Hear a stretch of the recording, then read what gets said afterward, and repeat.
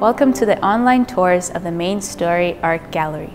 In front of us here we have the painting created by Rembrandt. The name of it is Incredulity of St. Thomas. Rembrandt was born in the Netherlands in the 17th century. He was also the most famous Baroque-style painter of that century. He became famous at the age of 22.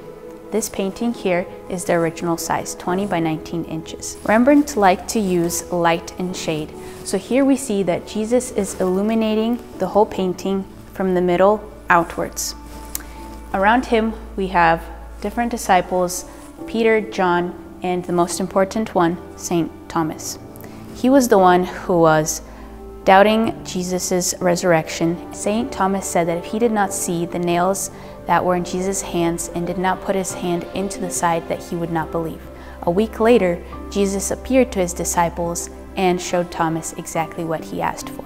All of the doubts that St. Thomas had disappeared. As we can see here as well, the other disciples were also surprised. However, they did see Jesus prior to this event. What can we learn from this painting?